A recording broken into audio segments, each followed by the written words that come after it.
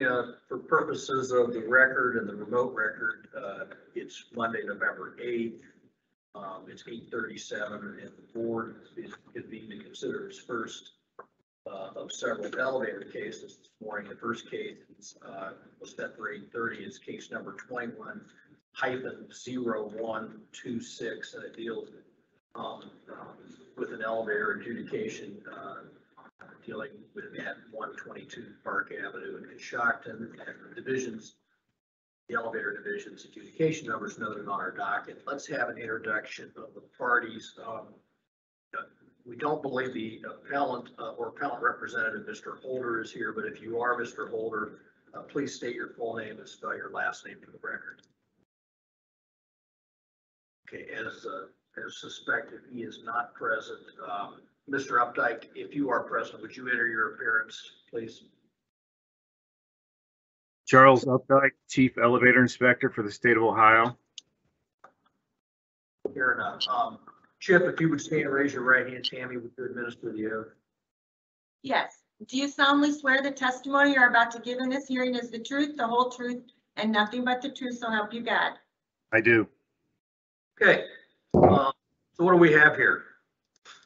I can start off. I mean, I'm assuming Susan fed you with some information, just some historical background on these type of lists, but I can start off with the request for variance, and I'll just read it aloud so that we're all on the same page.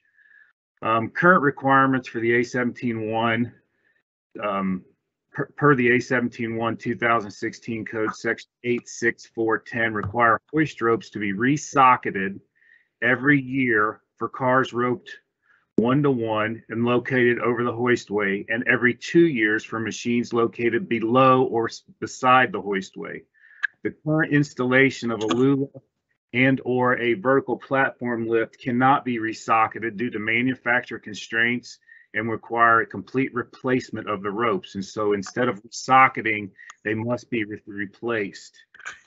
These lifts are limited in use and limited in access, and they're located in locations such as churches and low use, low profile, low capacity.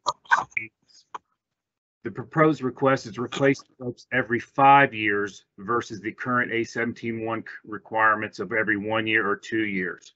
Hoist ropes have been replaced on a 5-year interval multiple times and have never revealed any wire breaks or damages. And I have no objections with the only condition is to tag the rope accordingly as when the last replacement was done. Any questions? Questions, Mr. Updike? Yeah, Chip, would it make sense to put this as a condition that's noted on the certificate of operation for this elevator?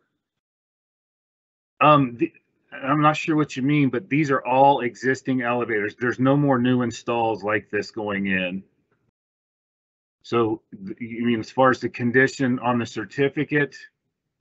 I'm just wondering if it's worth just making an extra paper trail to this, that it's a special condition that gets listed on the certificate. I don't know that we have. I've never seen that done on our certificate of operations, but I definitely could ask about that. Yes. Yeah. Again, it's more a request, of something maybe for your division, or maybe it doesn't matter. Maybe this is something that comes up every single time that the inspector goes out there. He automatically knows this versus something that needs to be noted on there. It's an obvious thing. It's something we've been dealing with for close to 30 years. It's in the permanent record on all of these lifts. So when inspectors show up, they know exactly what they're looking at. It's an automatic give me on winding drums is to verify the shackling points and see if whether or not they need to be replaced 1, 2, or possibly 5 years in this case.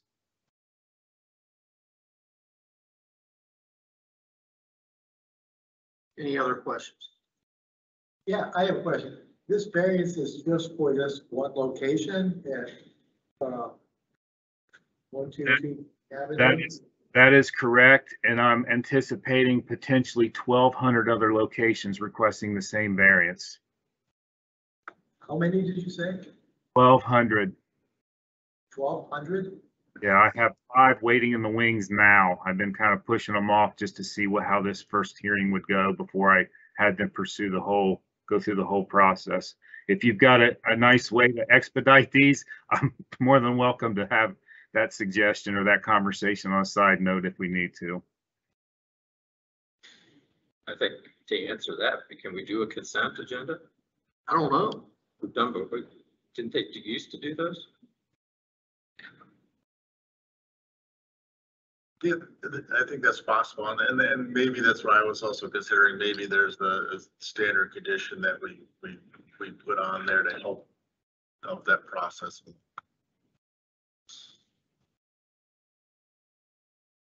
I guess I'm okay with the variance if the chief elevator inspector is. Are the, Chip, how do these get in front of us in a jurisdictional way? I mean, if they're in front of us now, then we go consent. If they're not, can't consent to the future, right? Prospective. No, No, not for the future cases, but I mean, this case we can do it, but I think it's worthwhile taking the time to think about Yeah. what might happen with future cases. Chip, is that 5 years going to be something that's going to be standard, or is that going to be like a case by case basis? It'll be a standard. It's been a standard for years, yes. How'd you come up with 5 years? That was prior to me, 22 years ago when I started with the state. That was a requirement that previous administrations had made and the previous chief had made. And I've questioned this over the years past, not because I've had concerns with it, as just how other states were doing it. And I actually reached out to a couple states last week, and they're like, yeah, these are all light duty lists. Some states don't even require replacements at all, just inspections. Are cables normally needed to be replaced on elevators like this? Heavy freight elevators with winding drums, yes. What happens is as that drum unwinds and rewinds, that cable moves back and forth, and there may be a little bit of twist, and at that shackle point, it gets weak. And that's where they normally breaks, where this is not the case here, where the traditional freight elevator winding drums, those drums can be anywhere from 2 feet to 4 feet wide. So you get a lot of sway on the ropes. These Lula lifts, they're 6 to 12 inches at the most long. So you don't get a lot of sway in the rope. And again, it's the amount of use and capacity that just takes them out of the neighborhood of the larger freight elevators. I mean, the code require changing of cables. They require the reshackling of the cables. Okay, And that's that point there. So they'll unhook it here and they'll pull out some more rope in the drum and reshackle it at that point. shackling is just the connection between the cable and the elevator. Correct. so how long would this conceivably go on? I mean, at what point do you say this is old enough that the whole cabling and shackle mechanism needs to be replaced? Well, for the life of the unit, if I'm understanding your question. Well, I mean, does there come a point in time where you say, we're not comfortable with just a visual inspection, this needs to be replaced? Well, and that's what this variance is. We are comfortable with a 5-year increment. So in 5 years, you will replace these ropes versus attempting to reshackle 1 or 2 years, because you can't reshackle these. These are a pressed on fitting and you can't unhook it and reattach it. Right. Fitting, from the manufacturer. They're special order ropes. You call the manufacturer, they put the swage fitting on there for you and cut it to length, and you wrap it around the drum. Okay, sorry, I misunderstood. How often are these inspected? Just as an ordinary course of business? Every 9 months. Odd time frame. Okay. How many inspectors do you have? So we got 60 QEI certified inspectors right now. If I could, Mr. Chair, let me read out a condition that I think is probably worthwhile doing. as I know it's part of the procedural, things that the elevators or section does, but I think if we put it as a condition on there, I think it's a little bit extra weight. So variance is conditioned upon replacing the hoist ropes at 5 parent numeral 5 and parent year intervals to the satisfaction of the elevator inspector. And that 5-year interval, does it have a starting point? And I think that's why I put to the satisfaction of the elevator inspector. Right? We're not gonna hit all, they're not all on the exact same 5 years. And again, this is just looking at down the future. Chip, you got any comments on that? No, the elevator service providers do a test on these. So they put these to test. They test the safety. They inspect the ropes very thoroughly. And then every 5 years, they load these cars with weights and drop them. And that tested. So the 5-year test with weights is the time when they also replace the ropes, because the elevator's down for a long period of time. So they replace the ropes. They do a 5-year test with weights, and it's back in service. And then we'll see in 5 years from now and do the same thing over again. So the customer tries to put the replacement the same time as the 5-year test. It just makes it more convenient to the customer. But the condition that Paul read, Yes, which that is 5-year intervals to the satisfaction of you. yeah, that's fine. That's fine. That works well.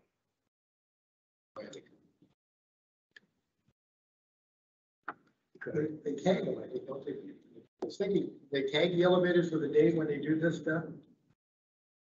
Yes, that is already a requirement in the A17-1 that you tag it on the date of the new installation of ropes. So that's already a requirement in there. It's just we pay more particular close attention on these lifts with the winding drums that are required to replace 1, 2, and now possibly 5 years. We pay real close attention to those to make sure they're doing them in the right interval. Okay. In this elevator, how many people can ride on it at one time? Lulas, they range anywhere from 500 to 1,400 pounds. So 1 to 3 at the most. And this is basically like a 2-story. Yeah, they're limited in rise. I think the maximum we have out there without variances is 21 feet. What did you say? 21 feet. Oh, 21 feet. Okay, you need to read that again. The condition. No, I will, just for the record. Variance is conditioned upon replacing the hoist ropes at 5 parent numeral 5 and parent year intervals to the satisfaction of the elevator inspector. Okay, and again, Mr. Updike, that's fine with you, correct, as framed? Yes, it is. Thank you. I would entertain a motion. Yes, Mr. Chair, for Board of Building Appeals, case number 21-0126, the appellant is Timothy Holder for the premises church located at 122 Park Avenue, Coshocton, Ohio, 43812. The appellee is Charles Updike, Chief Elevator Inspector for the state of Ohio, and adjudication order number E2021-28282. I move to grant the variance subject to the condition previously read in the record and noting no objections of the chief elevator inspector. Okay, motion's been made. Is there a second? Second. All those in favor say aye. Any Aye. opposed? Okay, variance is granted on that condition unanimously by the board. That'll move us in then to the next elevator case, which is case number 21-0128. And it deals with American Electric Power's Cardinal plant located in Brilliant, Ohio, and the division's adjudication order numbers noted on the docket. Let's have an introduction of the parties, first beginning with the appellant and or appellant's representative. I understand Mr. Hilmar may be present. Not sure about Mr. Carruthers, and we know Mr. Updike is present. Go ahead, Mr. Hilmar. Yeah. Name is Christian Hilmar, and last name is spelled H-I-L, M as in Michael, A-R. Okay, and is Mr. Carruthers attending as well? He will not be, no. Mr. Updike, would you enter your appearance, please? Charles Updike, Chief Elevator Inspector for the state of Ohio. Okay, and if the both of you would stand wherever you're situated, raise your right hand. Tammy, would you administer the oath? Do you solemnly swear the testimony you're about to give in this hearing is the truth, the whole truth, and nothing but the truth, so help you God? Yes, I do. Okay. Fair enough. Obviously, this is an appeal, so Mr. Hilmar, if you want to present, that's fine. If you want to defer to the elevator chief, you can do that as well. Yeah, I can. So the elevator that's going at the AEP is the acronym AEP, the Cardinal Unit 3 plant. The elevator is rated for a capacity of, it's a rack and pinion elevator rated for a capacity of 3,100 kilograms or 6,834 pounds. It's replacing an elevator that is no longer in service. And discussing it with Charles, we think the best route for this elevator, because of its capacity, it gets pushed into elevator A17.1 section 4.1. But speaking with Charles on this, we think it's best to classify this as a special purpose elevator in accordance with section 5.7.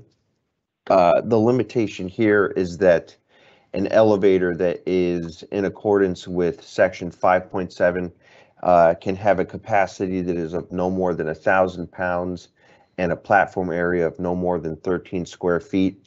Again, the current elevator that will be going there has a capacity of 6,834 pounds and in a area of 61 square feet.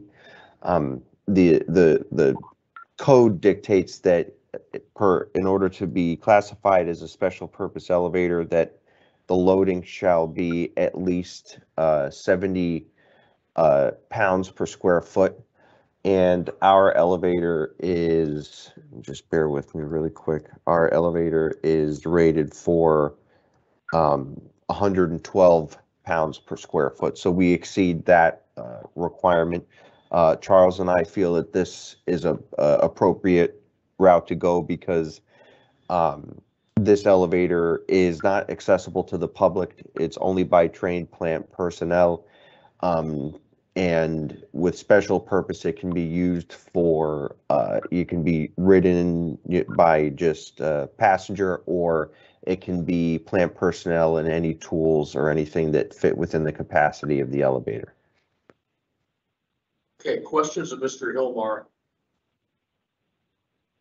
What does classifying it as a special service elevator get you? I'm not intimately familiar with the elevator code. So classifying it as special purpose, I think, I don't know the history entirely, but typically special purpose elevators, they're used in power plant type applications where, the two buckets typically is, there's passenger and then there's freight, and there's limitations of both. With passenger elevators, you can't carry any freight whatsoever. With freight elevators, it can only be the freight that they're moving plus the rider. The elevator, you can't have multiple people use it as a passenger elevator. I think special purpose was developed just so it kind of gives a little bit of that flexibility in an industrial setting, and that's how this elevator will be used. And I believe also too the elevator that it is replacing was also classified as special purpose. So it's not any safety or inspection issue. It's just a matter that you're going to carry freight and passenger. That's correct. Yep. This meets all other requirements. Okay. Any other questions of the appellant representative? I have a question for Chip Updike. All right. Go ahead. Chip, why is there a 1,000 pound capacity for special purpose? Why is that? I don't really know, to be honest with you. I mean, they're typically small cars that go up through stacks or on the side of buildings, and they're one or two people, and they don't allow tools. They're most always, at least the higher rise units are always rack and pinion, and they're pretty much limitless on the height that they can go. The size, I don't know, because code allows rack and pinion elevators to go as large a capacity as they want and pretty much do whatever they want as far as a freight elevator, as far as rack and pinion. And this could segue onto Chip's question: what is the difference between this rack and pinion special purpose elevator and a rack and pinion passenger or freight elevator? And the biggest difference is there's no fire service. There's no smoke detector requirements. There's no pit requirements. There's no overhead requirements. There's no fire rating requirements. And that's perfect for this type of application. This install would look very, very similar to a buck hoist on a new construction site. Exactly, almost like it. Obviously more robust and built to be there on a permanent basis.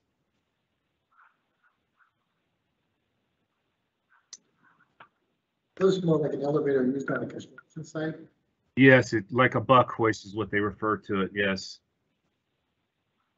Okay, I guess we didn't hear officially what your comfort level is. We could presume that, but are you comfortable with the granting of the variance? Oh, yes. No objections or conditions. Any other questions of either Mr. Hillmore or Mr. Updike at this point in time? Everybody in favor of the variance? Yeah. Okay. I would entertain a motion. Yes, Mr. Chair, for Board of Building Appeals, case number 21-0128. The appellant is Michael Carruthers for the Buckeye Power at premises AEP Cardinal Plant 306 County Road 7E in Brilliant, Ohio 43913. The appellee is Charles Updike, Chief Elevator Inspector for the State of Ohio, and adjudication order number E2021-67561. I move to grant the variance to designate this elevator as a special purpose elevator without condition, noting the no objection of the Chief Elevator Inspector.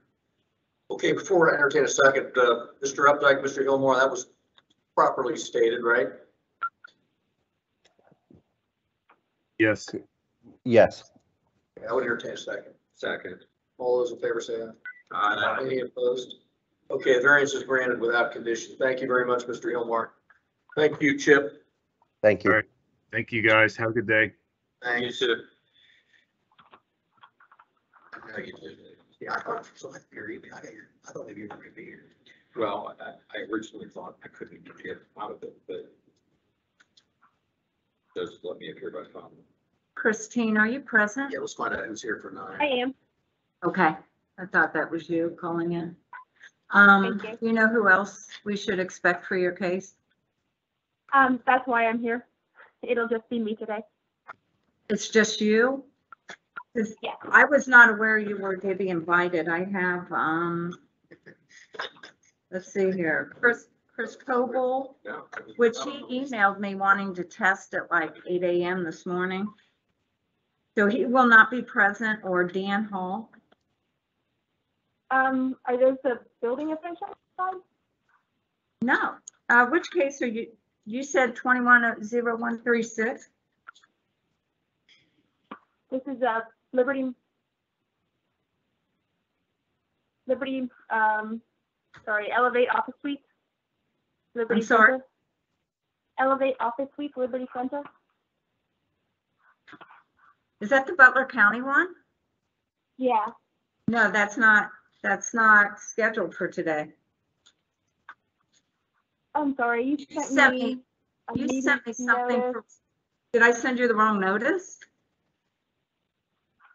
Hang on. Let's see, you sent back 21-0136. That's why I was confused, because you weren't a party to it originally. This is Board of Building Oh, you stand. know what? Yeah, you sent me a meeting notice and it had the wrong information on it. and I sent it back, and then you sent me the new one.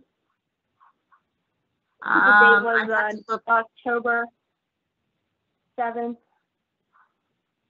It's not scheduled for today. It's a different case, correct? Out of Butler County? Yeah. I can look and see what I've sent. A moment. It's CBA case number 21-0131.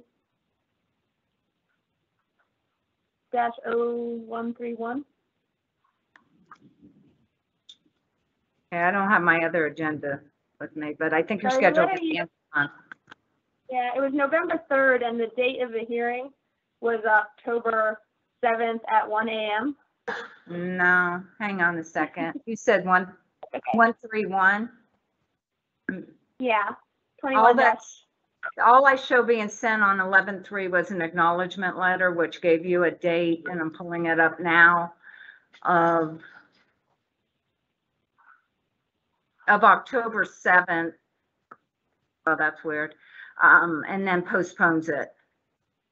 So you have, I don't see sending you the The other notice. one, of the hearing. other one was just sent to me by mistake then. Okay. Evidently, yeah, I'm pulling it up. This is, strange, maybe it's a mix-up. Yes, I apologize, I sent it to the wrong Chris, it looks like. Okay. It should have been a Christopher. Okay, that's what happened, probably when I put in Chris, the name, I wasn't paying attention and it brought up yours and not his. So Okay. sorry about that. Oh, no problem. That's a Board of Building Standards case. Thanks. All right. Thank you. All right. Not sure.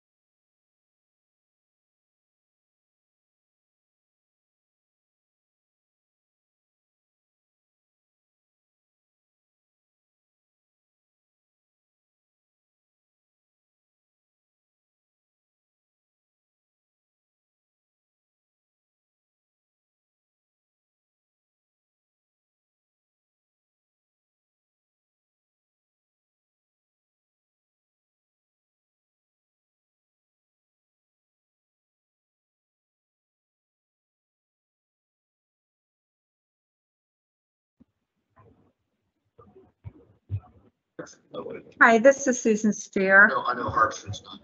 Hello, this is Chris Coble. Oh, hi, Chris. Okay, I see you're in. Yeah. Is Dan Hall attending or Rich McNunn? I do not know, but I don't think they're needed. Dan was Okay. just for reference if he needed to be here. Okay, okay. Well, then we have everyone here, and Jay Richards with Board of Building Standards will not be present due to a conflict. Okay. All right, we'll go to that in a second, but I just want to get, so, let me do some housekeeping here. Stephen Elsass, any? Yes. Okay, so Mr. Elsass is here, and then Dan Miller. Okay, and then who are the other two gentlemen? Gerald Schwarman. Gerald Schwarman, How do you spell that? SCHLAR, Okay, John Menke, MENKE. okay. And then, do we have, either Scott Warnman or, Doug Ditto on the phone? Not yet, not till Okay. 9:30. Okay, Are they expecting? okay. You'll just kind of keep a look for that. Okay, fair enough. All right, thank you. Let's go back on the record. Well, I guess we never got off the record, but this is a Board of Building Standards matter that's before us. It's case number 21-0136. And to the extent that the property address is relevant, it's 1101 Beach Road, Southwest, located in New Albany. And my understanding is we have Mr. Coble, Christopher Coble present, but we do not anticipate Mr. McNunn or Mr. Richards, correct? Correct. Fair enough. Mr. Coble, would you, first of all, identify yourself by stating your full name, spell your last name, and the capacity by which you're here in a representative way, and then I'll have our court stenographer administer an oath and we'll get started.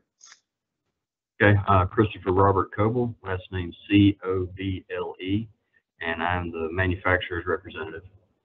Fair enough. Okay, if you'd stand wherever you're situated, and raise your right hand, please. Okay. You solemnly swear the testimony you're about to give in this hearing is the whole truth and nothing but the truth, so help you God.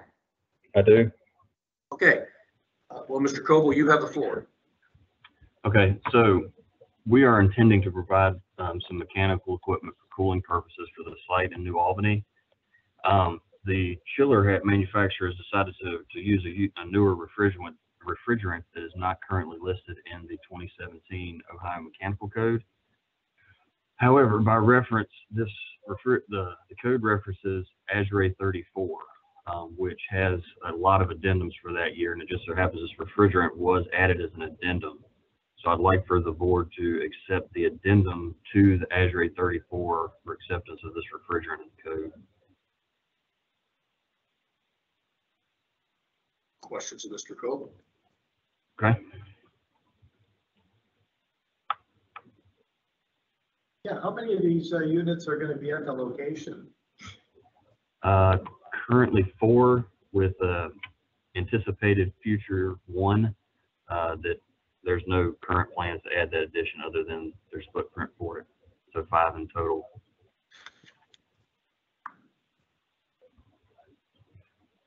I assume there's no any access into the industrialized units, or are they just for equipment only? There is access and egress path, yes.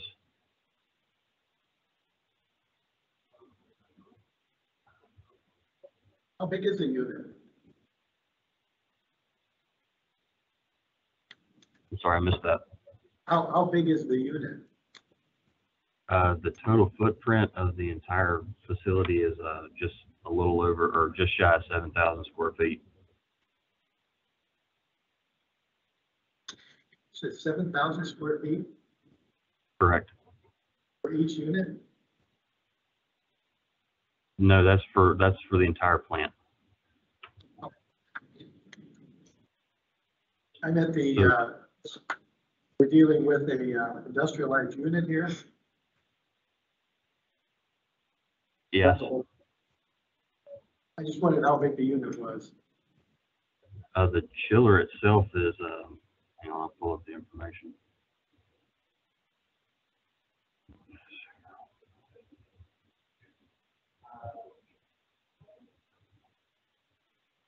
Is 1,420 tons. There's 5 of them within the plant we're providing, and there are currently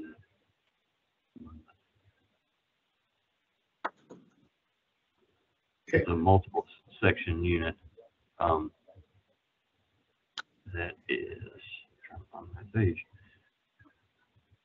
1, 2, 3, 4, 5, 6, 7, 8, 9, 10, 12 different sections that all come back together to form the plant.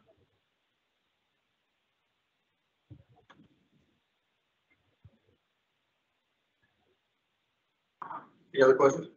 Because it answers the question that, you know. Okay. Assuming no further questions, what are the sentiments of the board members? I don't have any. Yeah, I don't have any concerns that the Board of Building Standards took a look at this, have said that this refrigerant type is going to be a recognized standard in the upcoming code change. It seems like we're just a little bit ahead of the curve here. Yeah, it's listed in the current. And Ashley will list that. We sent the copy of that. So the building code refers to that. Yeah, but not the new version of the ASHRAE standard, right? Well, But that's what it said. The Board of Building Standards sent us a letter saying that they're going to recognize that new standard in the next code cycle. So do we do this by, how do we do this?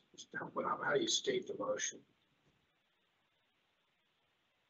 You just grant the variance. yeah, this is, Yeah, All right, go ahead. I don't think it needs to be conditioned on that. Okay. I would entertain a motion. Thank you, Mr. Chair. For Board of Building Appeals, case number 21-0136, the appellant is Rich McMunn, for the premises 1101 Beach Road Southwest, New Albany, Ohio 43054. The appellee is Jay Richards, building official for the Ohio Board of Building Standards and Adjudication Order number 1, IU 191321789. I move to grant the variance, noting no objection of the building official. Okay, that motion's been made. Is there a second? Second. All those in favor say aye. Aye. Any opposed? Okay, that variance is granted. Thank you very much, Mr. Coble. Thank you. Well, we're at kind of a break here because I think we're gonna wait for the building official for Allen County. But while we're here, let me indicate that case number 21-0130 was withdrawn, I think by communications last evening or relative in the last few days. Case number 21-0110 has been continued until December 7th. 21-0120 has also been continued to December 6th. And an in-person hearing that we had scheduled, 21-0087, that also has been continued to December 7th. And then 21-0099 has also been continued, but until November 30th. And then Susan, with respect to the Maumee fire matter where there was the request for extension, you indicated that they have asked that this matter be continued and that you gave them verbal, correct? Correct. Okay. Anybody object to continuance of that based on who made the request? Greetings.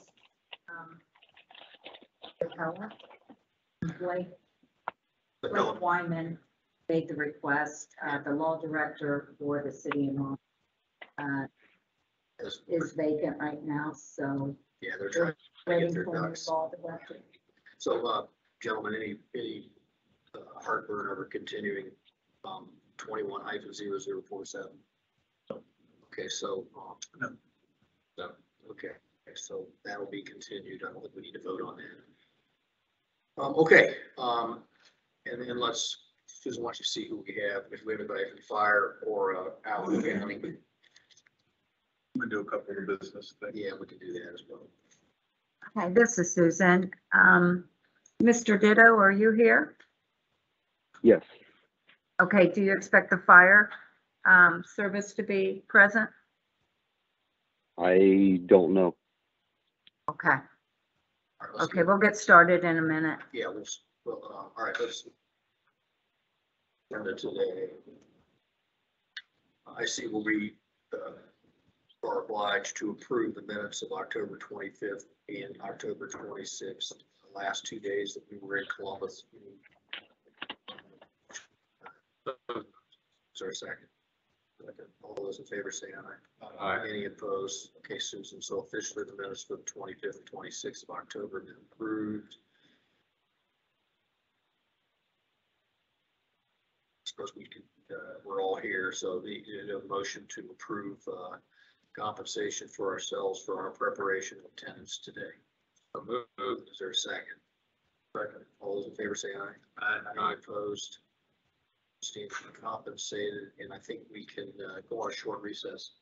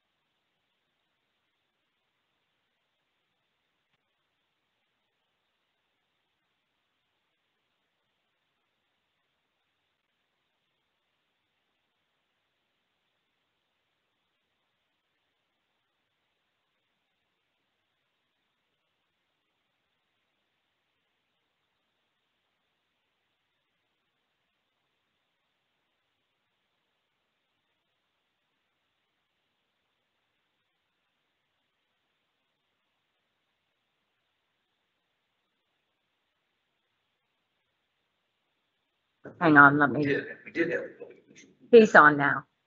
Do we have any letter? Yeah, we do. You have a letter from Amy. Is it? Oh, yes.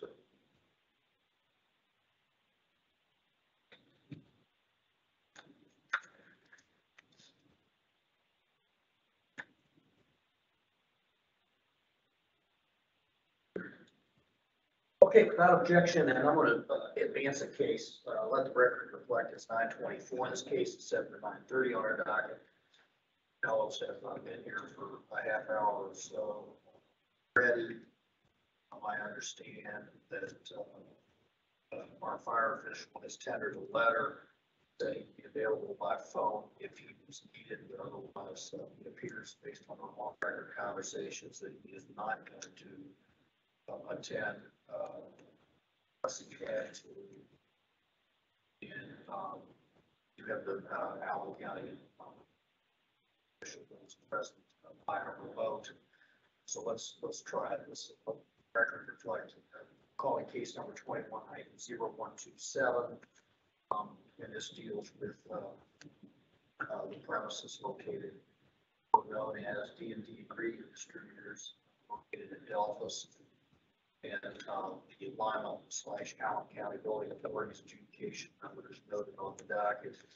I took down names of individuals that are present for the accounts. Let's start with Mr. Elsass.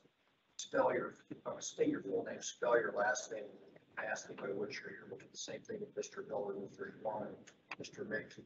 Then I'll ask Mr. Gibb. Stephen Elsass, Elsass, advisor manager. Thank you. Oh, yeah, I said, I just situated that. I got it. Thanks. Dan Miller, S-I-L-L-E-R. Miller, Joe Schwalbe, S-C-H-I-R. Thank you. John Menke, M-E-N-K-E, A1 Sprinkler and Systems Integration. Okay, Mr. Ditto. Douglas Ditto, Assistant Building Administrator, Lime Allen County Building Department, Ditto, D-I-T-T-O. Raise that, I think, if it's possible.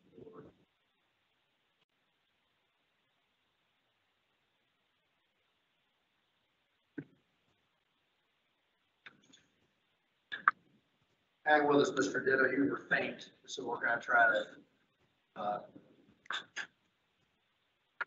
get you to be more clear audibly.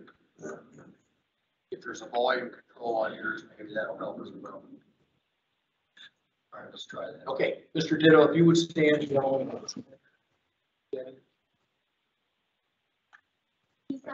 guys are breaking up. Where are you in, Mr. Ditto? You solemnly swear the testimony you're about to give in this hearing is the truth, the whole truth, and nothing but the truth, so help you God. I do. I do. Okay, great. I do. All right, Mr. Elsass or others. Well, I'd like to just make sure you guys did receive all the packet that I had sent Susan, the letters from fire chief, acting fire chief, our design engineer, preferred design. I have some letters as well from A1 and Ceasefire, who is the manufacturer of the system that's being. We do have that packet.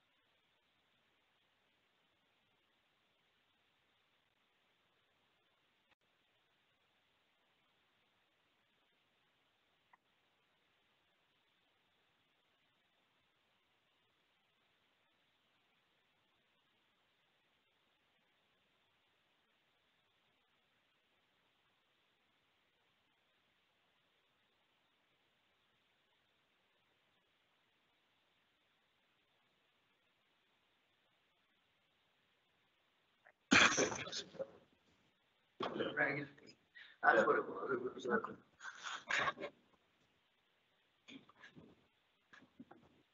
This is Doug. Did I have audio again? All right, it's back on. Can you hear us? Yes. Is that a yes? Yes. Okay, let's, all right, we're gonna, go back on the record, Tammy. Mr. Ditto, we think we lost you, or at least we lost you in an audible way. All I had done thus far, was, had asked the appellant, to begin by giving a few remarks. And when he was done, I asked if you were present, and you were not, or at least you couldn't hear. So Mr. Elsasser, can I ask you to, I mean, we do have the packet, but beyond that, you had some other comments on it. Basically, the reason we're here is for the benefit of D&D Ingredients, our customer that we're constructing a warehouse for. And with the packet that was sent to you, would like to granted a variance to the smoke and heat relief system due to the nature of what's being stored. I can let Dan explain the company side as far as what these ingredients are. That's fine. That's fine. And we may have some questions more important. Maybe as part of your presentation, you need to understand really what the hardship is. Understand that you don't want to install it, and there are reasons why you don't want to install it. What are the cost implications for installing it, and the reason why you don't want to? Just as part of your presentation, just so that it'll save us asking those questions at the end. I think you can speak to the cost portion of it.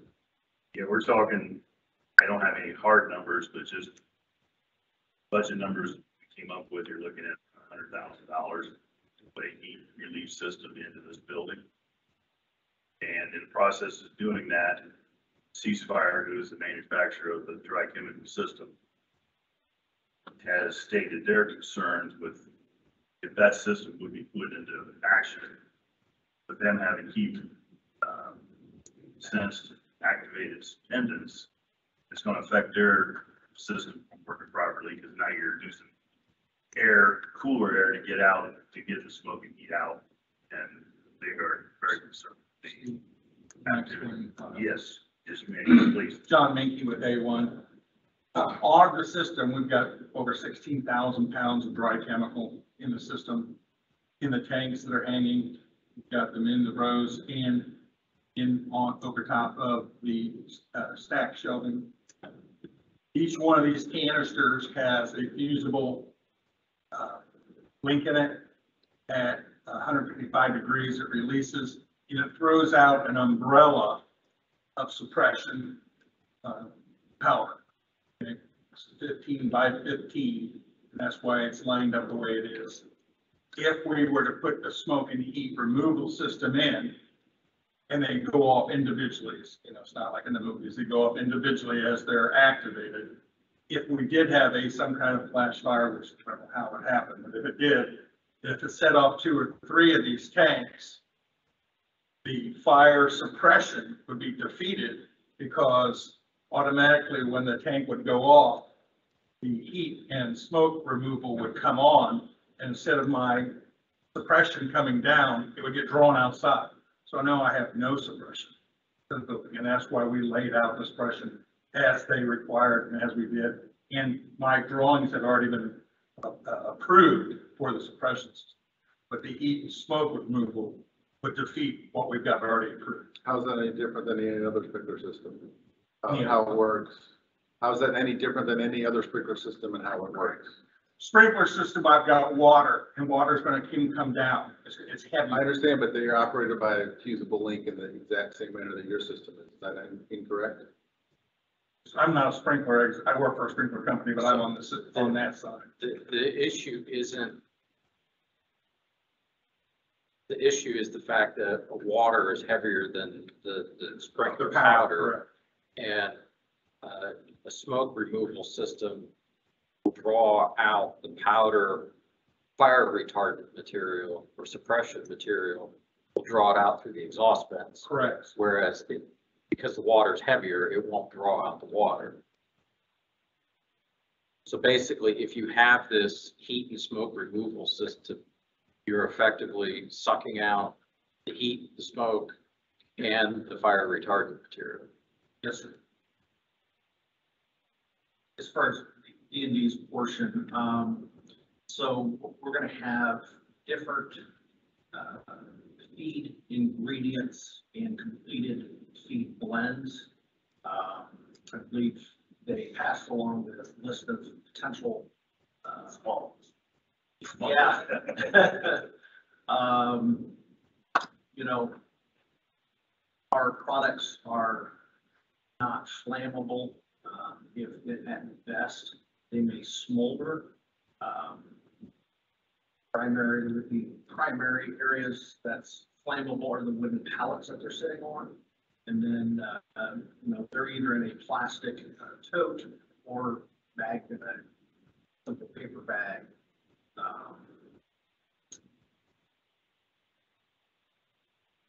Limited flammability. In fact, the primary ingredient in these systems is monosodium phosphate, which is an ingredient we also carry.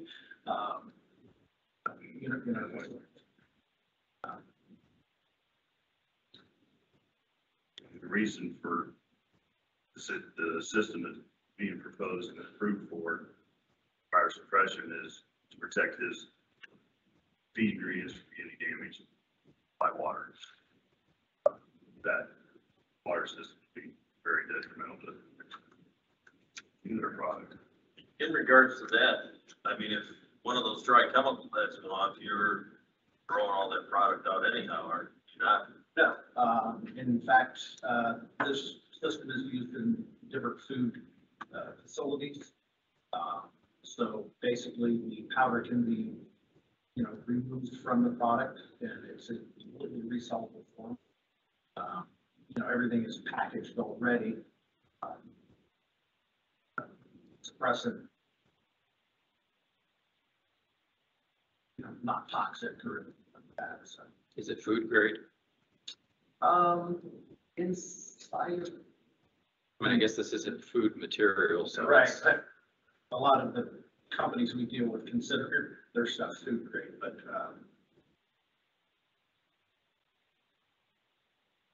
All right, just a timeout. Mr. Ditto, you still with us? Yes. Okay. All right, thank you. Okay. We still have questions. I believe the letter that we have from the fire chief, you know, who's familiar with our facilities and our products, indicated he does not feel it's required. And in fact, I believe he spoke up about putting the firefighters at greater risk, you know, by introducing additional oxygen to the fire. That's for the tractor plant. I guess I have a question, maybe it's partly to Chip about the whole venting system. They came up on a. I need to put Chip on the road. But, I mean, I want to respond to his comment. I was looking at the commentary and why did they provide venting? And then Chief, his letter talked about a draft created, I guess if the vents open up, the doors are open, introduces more oxygen, it makes the fire worse. And, you know, the commentary says something about the primary purpose of smoke and heat removal from a building. The code requirement is to assist firefighting operations after control of the fire to get rid of the smoke building. And in this case, this chemical that they're using, the fire marshal said the need to evacuate immediately due to the adverse effects of the chemical. So it seems like it'd be a good thing to clear this building out if that chemical goes off after the fire's out, because it's full of smoke. How do you get the smoke and the chemical out of there? The chemical, I would imagine would settle, you know, the particles would settle down. In essence, you get rid of it two ways. you open the door and whatever's not on the ground, the air moves it out. And literally, you're just brushing off the bags and the totes and you sweep it up. It's like a fire extinguisher on steroids is what it is. So here we have a situation where, I can answer Brad's question. The problem is if you, the sprinkler system's either gonna put the fire out initially or it's not. But the issue then becomes if it doesn't, and then you reintroduce or open up these smoke vents and heat vents, then you're bringing in oxygen. This is gonna feed the fire and make it worse. But you get open, I mean, I guess the vents can be operated manually. You don't have to- They all are, none of them are automatic. So. They're all automatic, You don't they're have to all manual by the fire department. I'm just saying, they're not No, on. They're- no. Typically, they're tied into the firearm system, They don't have to be. or they have a link to. hold that comment for a second. Mr. Welch, he's a fire official, but he's also a lawyer. He's got a short report here. We're gonna see how long it's gonna be. If not, I'll see whether or not the parties are comfortable proceeding in front of the board of four. In light of maybe some of the sentiments you've already implicitly heard from Mr. Welch. So, Mr. Ditto, can you hear us still? Yes. Okay, we're gonna take just a very short recess, but we may come back on and see if we can proceed in front of four while we're down one of our board members. So we'll go off the record. Okay.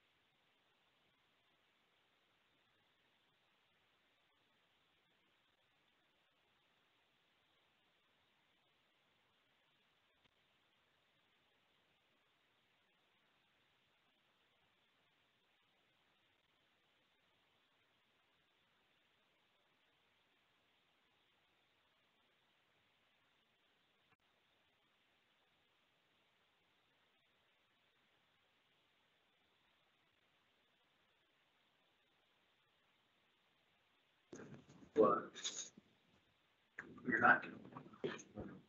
He's. I'm the guardian ad litem, so I don't know. A lot of lines.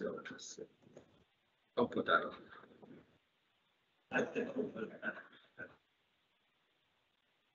Okay, Mr. Ditto, you still there? Yes. Okay, very good.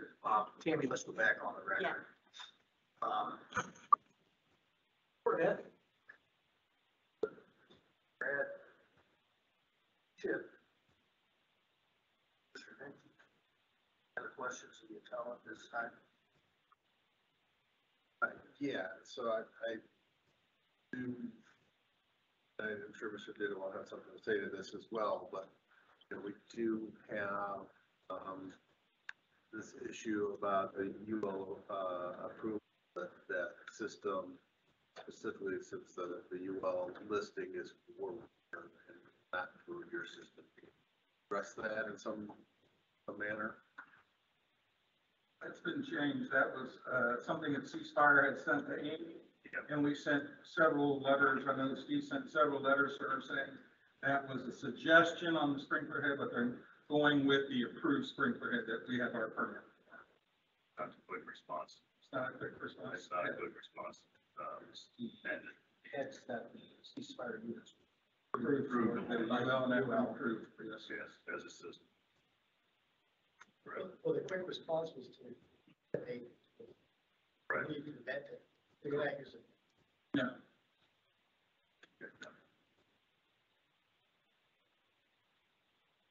Any other questions? These, where you guys, I think this drawing shows where the canisters are located, Yes, sir. correct? So that's covering the whole area, even not the rack storage? Is that accurate? Covering the Or is it- storage in the open floor space. I've got a larger drawing if you want to see that. I see where you had, so from here to here is not rack storage, Correct. Correct. right? Okay, the Okay. front section, correct. That's load out. So I guess more so my question, and I don't know if you guys could even answer it, is what's the combustion rate on these canisters that are up there? If you don't have a ventilation system in there and it gets up to, you know, 150 degrees up there with the pressurized canisters all hanging from the ceiling. Just from what I read, they're all hanging from the ceiling. Is that accurate? Right. Is there a concern a tow motor catches on fire in that open space and is not extinguished with one canister? I've worked on sprinkler systems, but water sprinkler where it keeps coming, so I understand that, Correct. but the whole chemical thing, I know it's just one shot, right? That one canister, yes, sir. But that covers a 15 by 15 area, okay? If I have a tow motor on fire, it hits the first one, it goes off, it drops its powder, okay? I still have on all four sides, if the fire was to extend, it's going to hit through, you know, stratification, it's going to set off more and more and more as it grows. So in essence, you do have, until those are empty, of course, but Right. on a tow motor, usually the only thing it usually goes is the propane tank. And there are fire extinguishers in the room also, so I've got high and middle protection for that. But so for the rack storage part, you're gonna drop a head on above every, Just as those circles show, there's 324 canisters in that building. It's over 16,000 pounds of dry chemical. and these are accessible to inspect? Absolutely. All that? Yes, sir. That's how we laid them out. Is So there that 40 they're inches down, on, you're 40 inches in between your racks, I believe? whatever. It wasn't, That sounded. paperwork, something like that? I thought it said you were 40. 75 inches. Edge to edge. Measured, the aisles are 75 inches wide. Your racks are 104 back to back, full width. Okay, I thought they were something. In my. All right, well, let's do this. Mr. Ditto, let's hear from, the building department.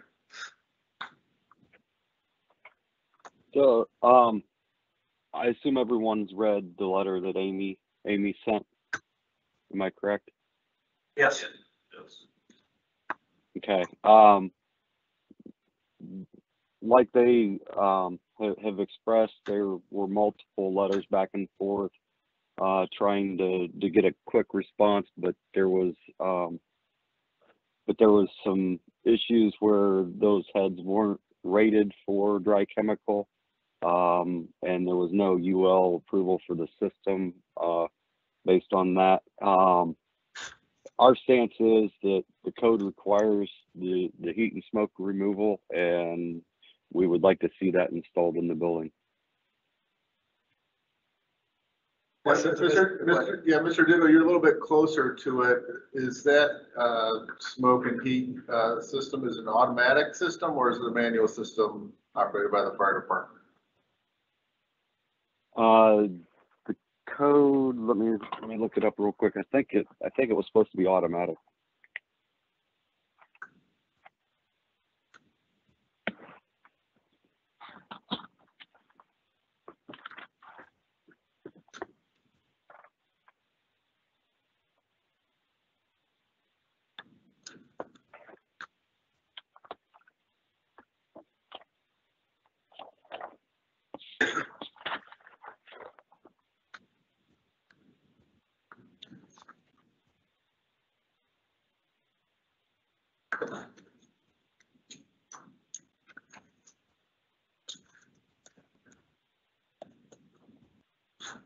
It does not say that it has to be automatic. It just says it shall be installed.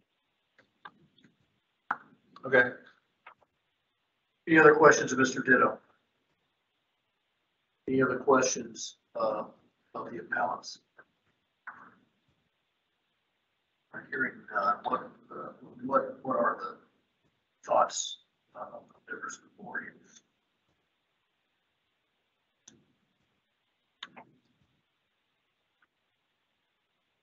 Well, we do have an odd situation that the building department is not supportive of variance and the fire official is. Right.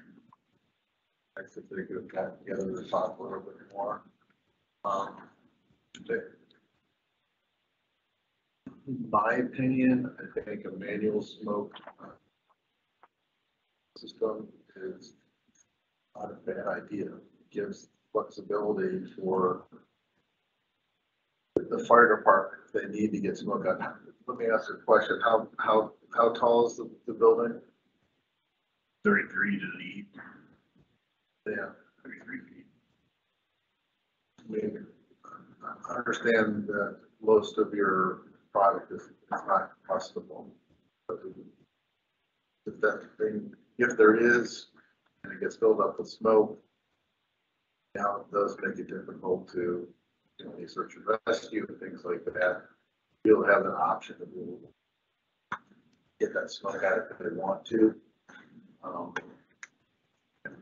I just, they fully understand the operation of your system, and they want to stay on an operational. You know, I mean, I don't see any reason not to do it if it was a manual system controlled by the fire department. Sure. What's the overall cost of the project?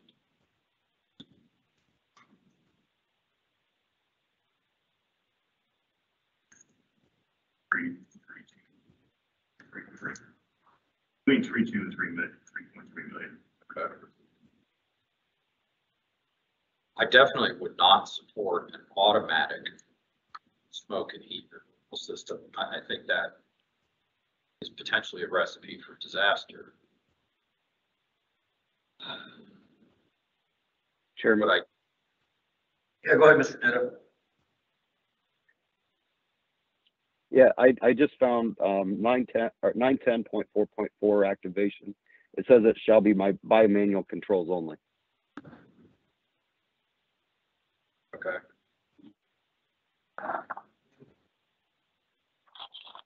I guess I put Paul here on the answering this question. How does that, is a heat and smoke removal system going to be effective in a racked building or a building full of rack storage. Yeah, I don't see why not. Because really my understanding is the amount of cases coming. Probably. There is a fire and that smoke goes up there and I can't get out, that smoke from there can Right. go down. You know, 33 feet is a long time ago, so at some point in time, or, you know, there's a way to go and calculate over time, a fire to find out when that's gonna get done. I don't know that. But it wouldn't, to me, it just says, all right, it can do no harm if the fire department doesn't open it. True. Right? But they need to, they don't have that option. That's just me thinking practically about it. I know it's an expense. I would support this. Russ? You would support the suppression system. I would support, well, I mean, I support the suppression system. I mean, it makes sense for their product. I would support the main heat and smoke groups. I mean, you're involved in construction daily, it sounds like. Is it not common practice to have for smoke removal, to have the louvers at the highest point in the soffits? I mean, you know, if it's a gable roof on each end of the gable, then that way you're drawing the air from up top and you're not creating a chimney. I mean, until the firemen put their hose through the door and leave the door open, then yes, then it's time to shut down the, you know, stop the draft out there.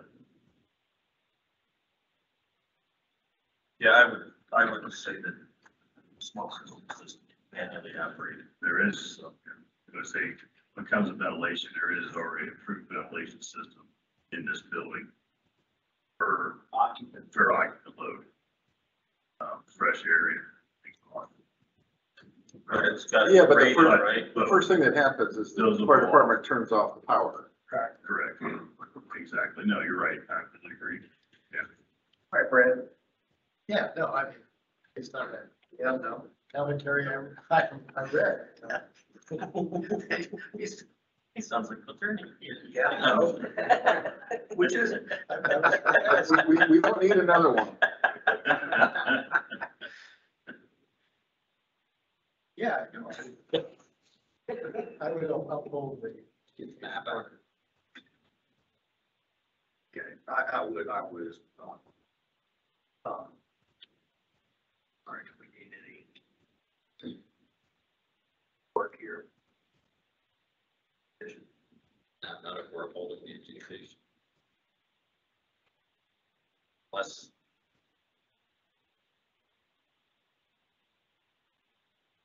for some reason we want to give the fire department, the building department and the applicant an opportunity to sit down and talk. I mean, because you're right, they're not all three on the same page. Right. I mean, if, you know, I think if you read tea leaves, so if the local fire jurisdiction was really opposed to this, they'd be here, and their letter was obviously indicated support of it. So what we're pontificating up here is if we just set this down for a couple week or a 30-day continuance to allow CEO, fire official, whatever composition of it is, to see if you can become simpatico on it. Right now, when we deliberate, it looks like the adjudication for this harvester, Mr. Tito, is gonna be affirmed. And you're not gonna get a variance. What think about it? Maybe it's a question, Mr. Ditto. Do you think, Mr. Ditto, that there is any circumstances by which further discussions with the appellant and the local fire official that Ms. Harpster and or yourself would change your position? I mean, I haven't seen anything that supports not putting it in. You know, I know it's there for a reason, and I've been through the commentary on the code along with Amy, and we haven't seen a valid reason not to have the heat and smoke removal as a part of this project. How often does, I mean, I know you got different fire jurisdictions in your pretty big building department, geographic, jurisdictional base, but how often or close do you work with this fire department?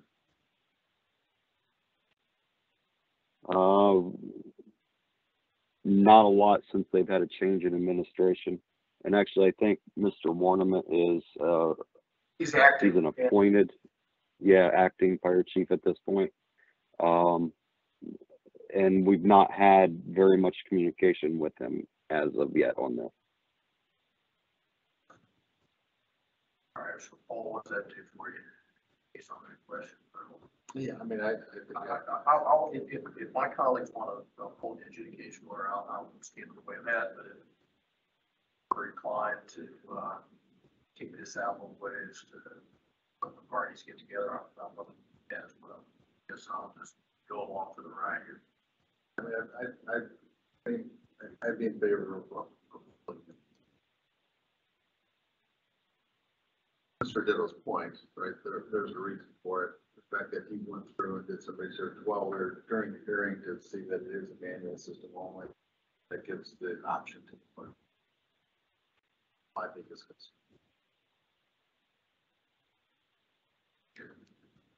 Yeah, I'm still uphold the adjudication Rather than based on, well, I mean, if they want a continuance, I'll support a continuance. I'm not opposed to that. I'm just. What do you guys want? You wanna go out and discuss, take a short break? Yeah, we're gonna go off the record, just whatever.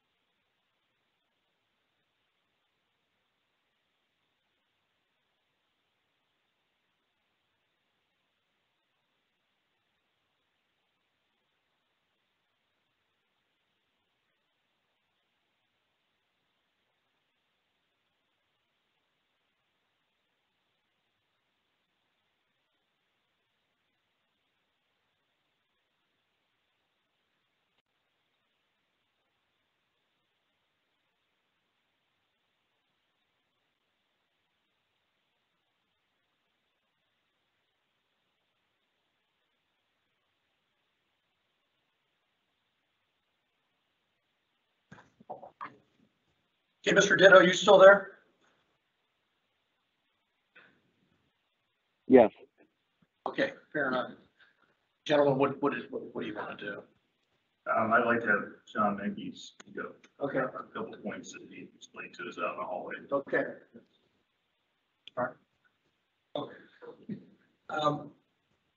Initially, if we're talking about the air movement in the building, okay? First of all, this building is totally, has a total fire alarm system. I have audio, visual, horns and strobes throughout. First head goes off, I'm evacuating that building. And maximum might be 12 or 13 people, they're out with me. Second of all, I also had 34 years of the fire department in Kettering as a lieutenant. The first thing you don't do is pull the electric. First thing you do is you call DP&L, AEC, power and light and gas for them to come out. I am fighting that fire, okay? If the garage doors go up, I'm not feeding that fire, I'm evacuating smoke, because at 33 feet or 30 feet, as the smoke starts to stratify down, it's going to be leaving the building in through those overhead doors. How many overhead doors we actually? 4. So I got plenty of air movement moving the smoke out there. Being on an engine crew, that's the first thing you do. You go in, you fight the fire, you open up so that I have my firefighters in cleaner air than fire. I don't want that setup to back that, which is correct. But overhead doors are wonderful places to evacuate air. I've got air movement on the sides of the building. As Stephen explained, I've got air moving out of that building. I just think it's the thought that this smoke and heat removal system, I truthfully, in my opinion, 34 years in the fire department and 36 years in the alarm and suppression system, believe that it is something that would be detrimental to the actual system that's been approved for the suppression of this. Thank you. Okay, good. Any questions, Mr. Mankey, on that? I mean, seems like obviously an argument that's being tendered to. Why is it detrimental again? I'm sorry? Why is it detrimental again? Because I have that in there and they turn the fans on. If they manually operate it after fires out. Okay, and if it fires out, my smoke's gonna cool down, get low enough, it's gonna escape out the building anyway. Well, ventilation, you can do vertical or horizontal ventilation, very easily done, sir. Because once the fire's out, the electricity can be, turned back on. The ventilation system is part of the system. Yeah.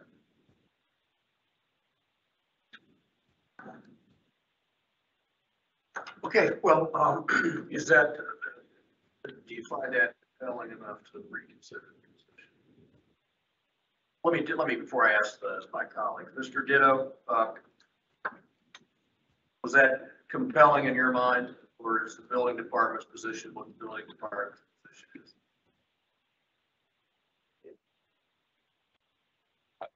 If the smoke can and the heat can readily be removed through the side openings, I don't have a problem with that.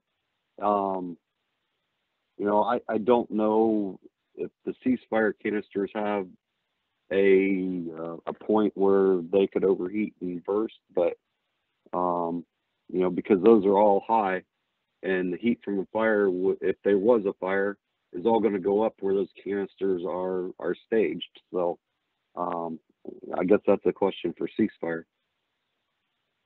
That would trigger the sprinkler heads on each unit. At that point, then, that pressure from within the tank has been relieved. It's a pressure release valve. Well, I guess maybe the question here is there more of a basis to continue this to allow the parties to huddle, or are we where we were before it says?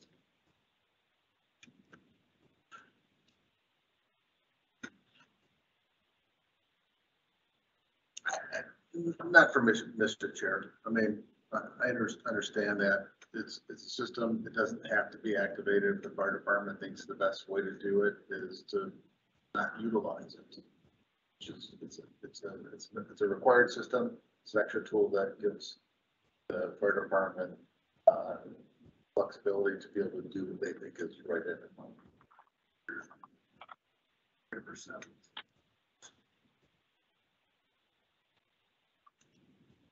That does not change my opinion. I just don't want fault adjudication.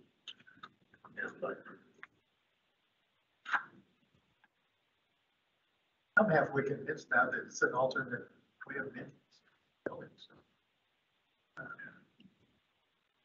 Sounds like the building official. Sounds like you're worried. Yes, probably I am. Okay, well, doesn't look like you want to solve a continuance. I would entertain a motion. Yes, Mr. Chair, for Board of Building Appeals, case number 21-0127, the appellant is D&D Ingredient Distributors. For the premises D&D Ingredient Distributors Warehouse at 5191 North Kill Road, Delphos, Ohio 405833. The appellees aren't Amy Harpster, building official for the Lima Allen County Building Department, and adjudication order number 2021-000872. I move to uphold the adjudication order. Okay, that motion's been moved. Is there a second? Second. All those in favor say aye. Aye. Any opposed? All right, by a 4-1 vote, I voted to affirm, 4-1 vote, the adjudication orders upheld. Hopefully you can still maybe revisit this issue with Ms. Harpster, Mr. Ditto, and the acting chief, and come up with an alternative or something that maybe persuades us in a different direction. Thank you. Thank you.